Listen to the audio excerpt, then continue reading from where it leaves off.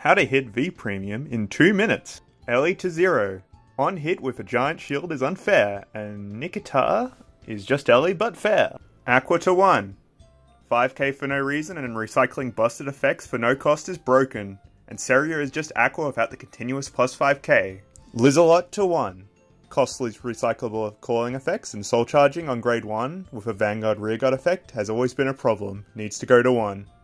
Sedna to 1. Recyclable G-Free Searcher with a free 13k makes all Bermuda decks super consistent with their G-Free count.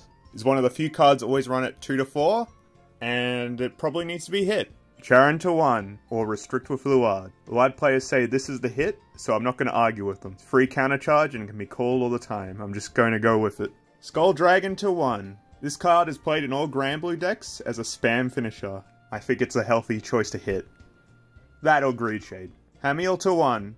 Though this card is very gross, I think Gavriel could work with one of it, and at least make it hard for them to do it multiple times. You could argue for a ban. Remarkable Burst Monk to 2 or 1. This card gives Messiah 8 attacks for 1 CB if they get lucky. Lowering the count of this will at least make it very inconsistent. Full Bronto to 2.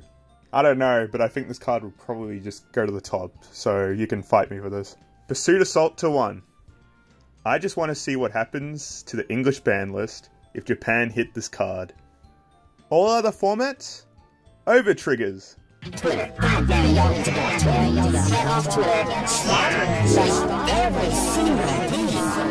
Every single video.